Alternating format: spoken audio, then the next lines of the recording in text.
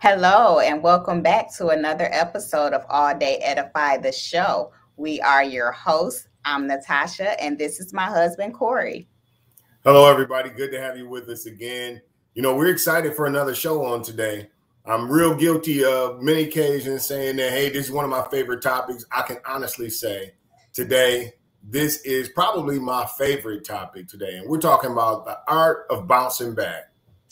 Yes, bouncing back is indeed an art form. And today's topic is actually going to be entitled Back to the Drawing Board.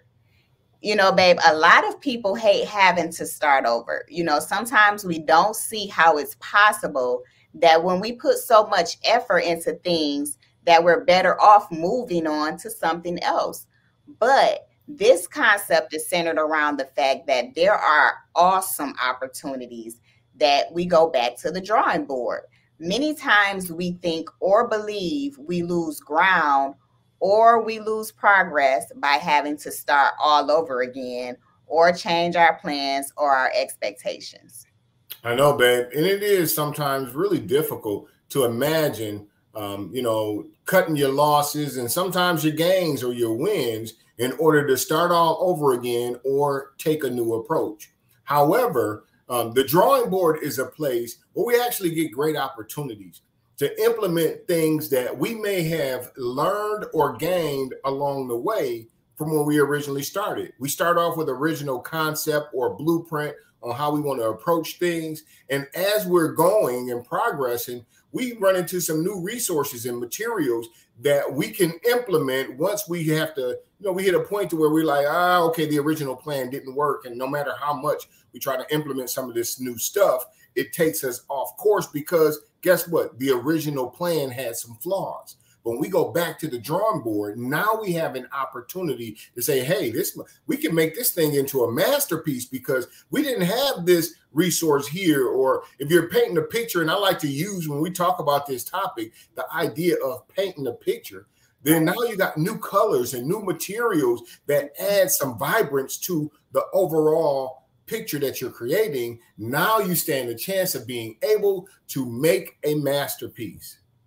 That's right. And sometimes it's hard for people to believe that regardless of how nice today's situation is, or how many compliments we may get, or how amazed we may be at something we are putting our hard work into, we know it's not excellent. And you and I both know we're very big on that word, excellence. Yep, I know. It matters a lot to both of us because we care about what we're putting out there. We care about the perception that people have of the effort or our abilities. When we're working together in our partnership, in our relationship. And so even as individuals, it matters to both of us because we find ourselves in so many different ways inviting the challenges that come with both of us desiring to do things in excellence. We inspire each other as well. It's because that without saying, we're thinking the same thing, the same question, right? Is it excellent? Is it excellent? Exactly. Is it excellent? Yes. And you know me, babe, I have anxiety when stuff is not right and up to the standards we both set for ourselves as individuals and as a team. Yep. And so I know, and, aside from that, we are representatives of God's kingdom. That's who we are. That's what we stand for. And so we should always be asking ourselves, am I doing my best? Am I doing my best? Because chances are somebody is being impacted by the way that we go about doing things or the picture that we're painting about who we are and what's in our heart. And this is why we want to look at this particular topic and frame it in a way to where, again, in the context of it being a work of art. Yes. And so when you kind of put that out there in our discussions, I immediately saw what you were talking about. But babe, can you explain that a little more for our audience, the way that you described it to me? Absolutely, babe. The thing about it is that a work of art is never as nice or as dope as we really, when we first put it out there. It's never as dope as it is when it's a done and finished work. I heard about how, so many times, we can put art to canvas and things like that. But I'm going to look at it from like a recording context. A lot of people say like famous, successful producers. I'm talking about like the Dr. Dre's and the Quincy Joneses, and these individuals will send you back into the recording booth. You know, you put your best effort into it. You can think that your lyrics, your voice, the words that you chose, the way that you kind of just dropped it or whatever is where you want it to be, but it's not at the level as they have it in their mind when they envisioned making that music, making that song, and imagining the finished work, how it would look. So they will send you right back in that booth and say, guess what? That's not it. I need you to go in there again. Wow. And I can imagine that could be pretty frustrating. I mean, here you are, a recognized recording artist with hundreds of thousands or millions of people loving you and your lyrics or your delivery. And you keep walking out the booth thinking you did good, but being told that wasn't it. Do it again, then again, and again, Yep. but I think we can all agree the songs that we hear, regardless of the genre we listen to, they don't sound as good when they are first made. It takes several do-overs to get the sound and the vibe or the work of art that we believe in or feel fully confident will impact people's lives, or when it becomes a classic, it can impact an entire culture globally. Absolutely. And so, babe, you're right. We have to consider a couple things whenever we have to keep in mind that whenever we are living our life, we're artists in this life. And so the images that we create are impacting people. Okay. The way that we go about representing ourselves with our words, the way that we go about presenting ourselves with our appearance, we present and we represent ourselves, our values, our families, and even whatever our spiritual representation is, or where we are in terms of who people see us as. We represent all these things in the way that we live our life. I agree. Every day, everywhere we go, we tell people what our belief system is, what we're all about and our outlook on life, and all of this is determined by people who don't know us based on how we present ourselves. And I wanted to put this quote up, that we were looking at too when we were putting this together. It Absolutely. says, life is a work of art. If you don't like what you see, paint over it. That's very powerful. That's a very powerful statement right there. And so, if somebody gets the wrong perception of what I'm about based on my appearance and how I view life and how I paint the picture of who I am and how I view life, that's not entirely their fault, nor can it be completely. They misread me, correct? It can't be that. It can't be that they misread you. You know what I mean? Everybody ain't wrong when you put things out there, because guess what? And they'll tell you even in a human resources world that, if you offend somebody, it's because you said it in a way that they received it as offensive. So the person on the receiving end can't be wrong or misreading you all the time. And so when people see us in a positive light, yes, we want to accept and embrace all the accolades that go with that. All right. But in the same way, when our presentation is off, there's some things that we should be examining, some things that we should be asking ourselves. Number one, we should be the first to see it, meaning that we should have identified with it before somebody else sees it. And this points to our self-awareness. Okay, our self-awareness should allow us to be real with ourselves. And if not, here's number two, we should care enough about it to give it attention before someone else brings it to our attention in a way that upsets us. You ain't gonna want somebody telling you that, you look funny or you sounded offensive. Chances are that wasn't your intent on it. So sometimes it's good to, number one, have some self-awareness, but number two, have somebody that you consult with. Somebody that is able to give you some constructive criticism that tells you this is the way that this could possibly be received or perceived. And so then that way, not only do you have your own perspective, but someone else's perspective before you put it out there to the public. Okay, so I think I kind of understand what you're saying, that we should notice it first, because somebody is thinking, how you gonna catch or notice everything you do wrong? but you don't have to be the only set of eyes that detect your errors or the areas where you need correction.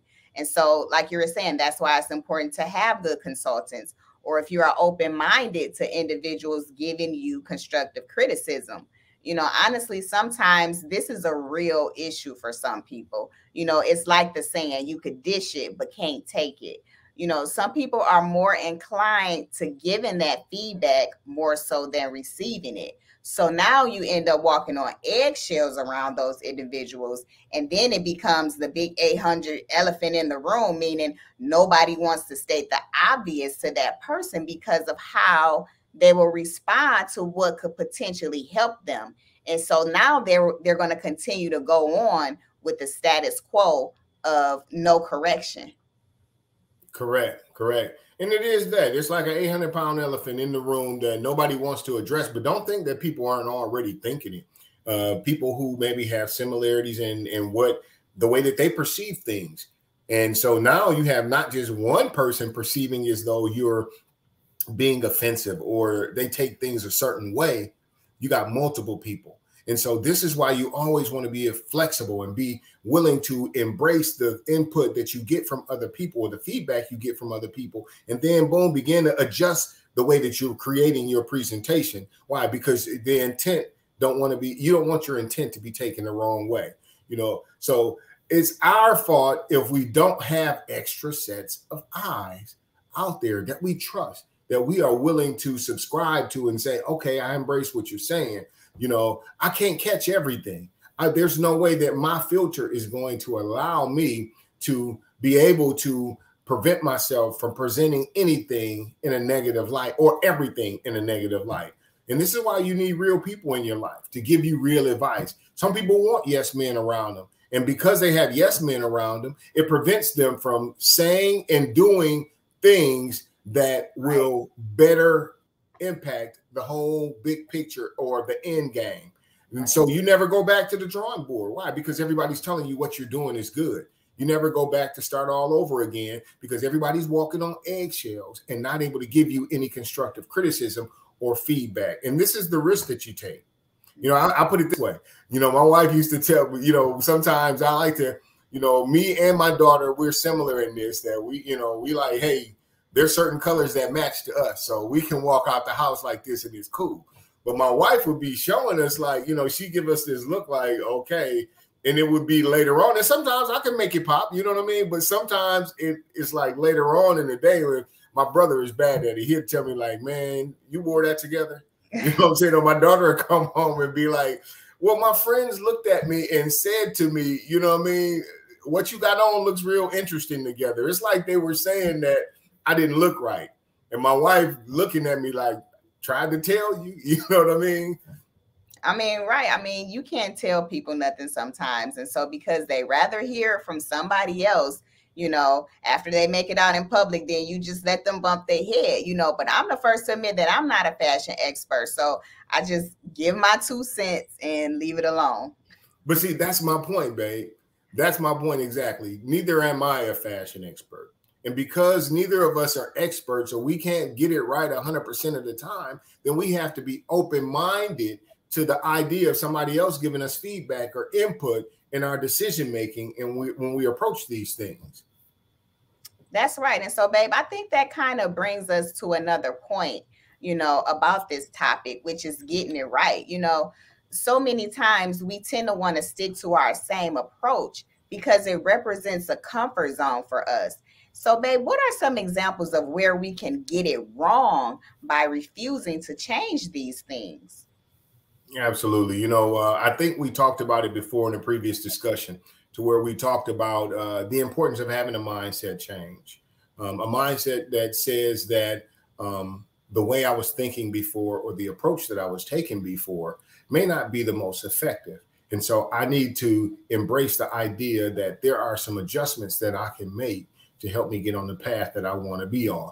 When we're not honest with ourselves and admit that we need change, we end up regretting the fact that we stayed on that path longer than we probably should. I truly believe that people who would rather, be right than get it right, like you said, we talk about in our first book, being right versus getting it right, These are people who resent, reject, and resist making changes or going back to the drawing board. People who would rather be right than get it right, reject, resist, and resent having to go back to the drawing board. So they're strategic in trying to avoid making that executive decision. All right, so this is where we got to stop at and start all over again. Or we got to stop here, revise the plan, and then move forward. And this is why I truly believe that good self-awareness and a desire to get it right tells you when it's time to change the game. So if you're always late figuring out when change is needed, that's poor self-awareness. Exactly. That's exactly what it is. It's poor self-awareness when you're the last one to figure out that it's time to change. Well, I think that, when it's time to change, I may be able to tolerate the status quo, but I'm not giving it 100% when I stop believing it. Like we always say, it ain't excellent. And I know it. So even if it's my idea that got us here, I don't have to be right or have the best idea to put us on the path to excellence. If my idea has outlived its expiration date, we could go back to the drawing board and talk about an exit strategy or transitioning to a path that leads us to getting it right. It's like we talk about in the book, there is a difference in being right and getting it right. And, since we're on this topic and it's related, our book specifically mentions that, this topic, getting it right, but it more so focuses on the marriage perspective. In the book, it mentions that, an individual who favors being right above getting it right is one who is likely impeded by pride and too proud to identify with humility. And so this is someone who would rather be dishonest with themselves and others than bear the shame and humiliation of being wrong about something.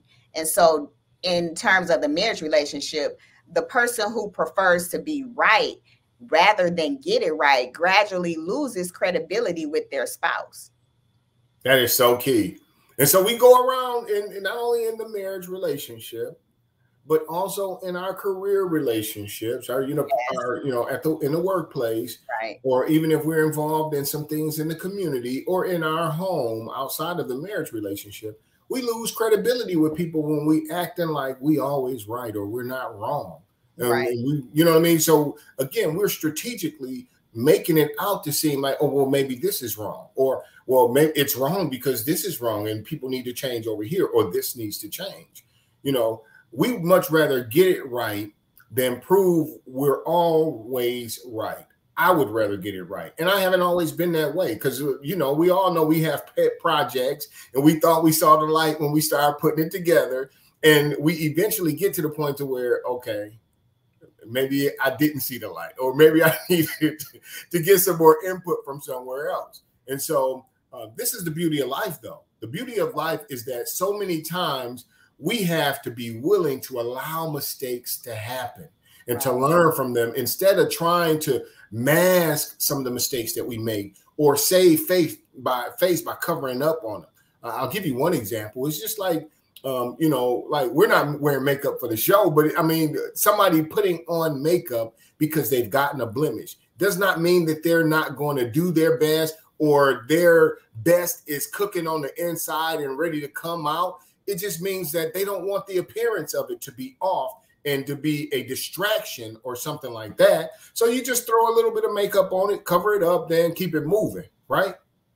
Absolutely. And so that's kind of like talking about reinventing yourself. It's like the quote said, if you don't like what you see, you can either lay a new piece of canvas out there and start over, absolutely, or move in the direction of reinventing yourself in certain areas of your life, whether it's your living situation, relocating, changing your career, or whatever. And honestly, some people may truly feel like making these adjustments are easier said than done. Like, yeah, you can easily say that, just start over or whatever. But no, it's not always easy. And that's where you exercise the resources you have.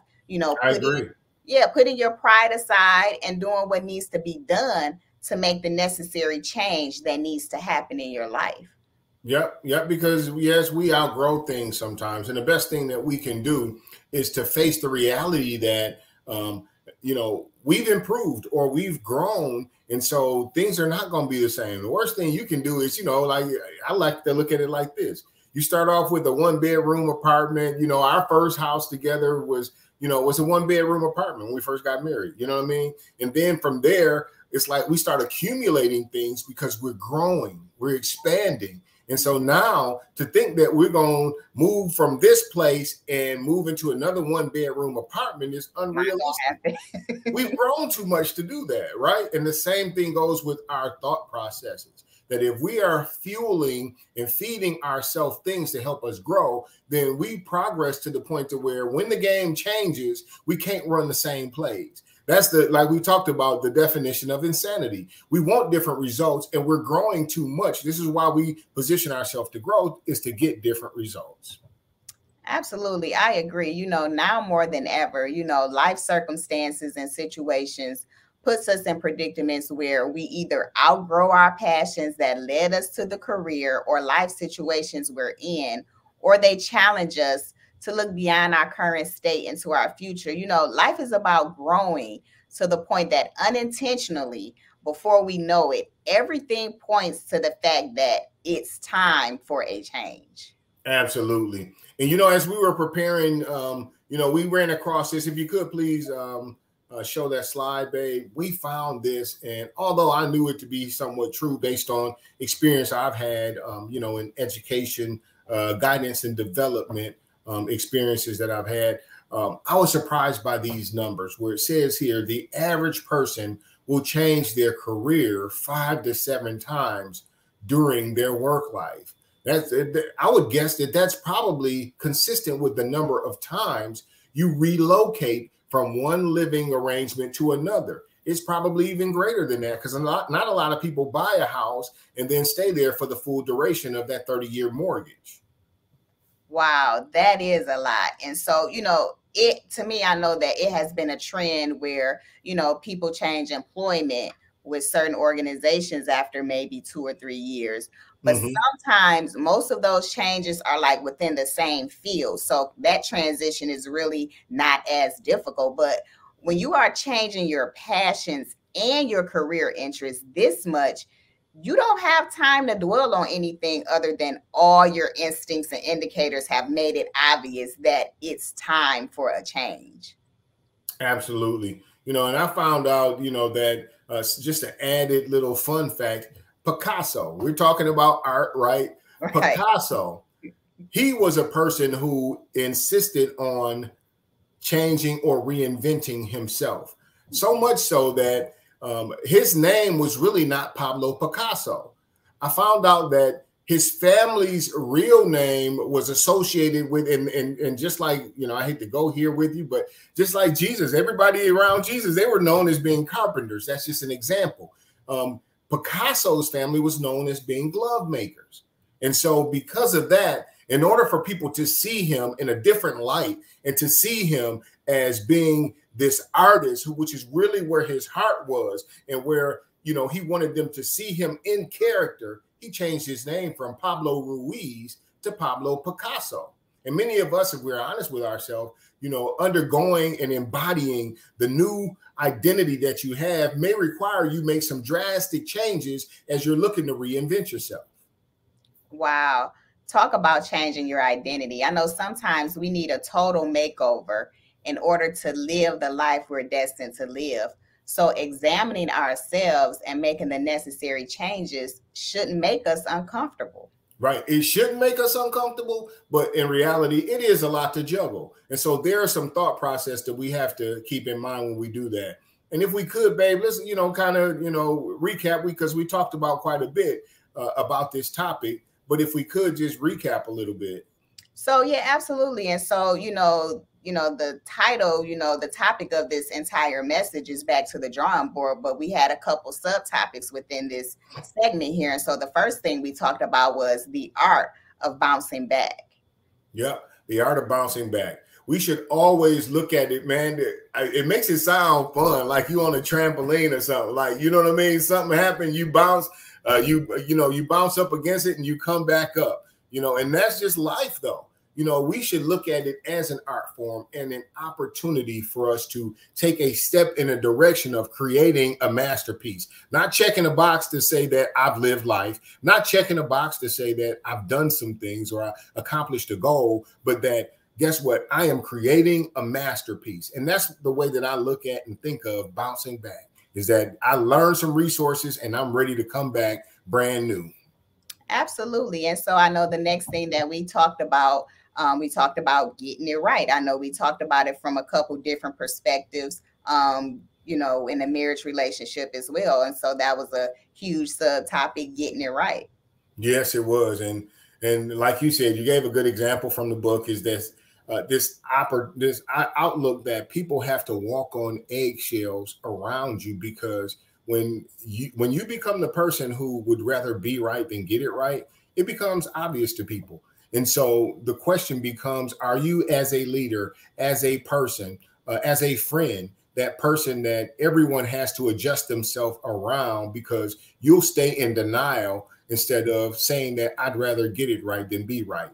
And we summarized it by saying that good self-awareness and a desire to get it right will tell you when it's time for a change of the game. Absolutely. And so the last thing that we covered was reinventing yourself. We talked about that. Yes. We talked about reinventing yourself. Even if we gave an example, even if you got to put on a little bit of makeup to cover up a blemish, because we're going to get some blemishes. You're going to get some scars. Life is going to deal you some difficult situations to deal with. But the bottom line is, you have to have the mentality that, you know what, I'd rather get it right than be right. I'd rather bounce back from this difficult situation that I've gone through. And if it means having to change my identity because I've grown to the point that I'm no longer the person that I used to be, then that's what I have to do. And I looked at it this way. For me, I had to realize that I didn't create myself. You know what I mean? I didn't create myself. So regardless of how I think I have a good plan for myself, my creator has a greater plan for me. And sometimes we have to examine and look at different ways that we can fulfill what our true purpose is.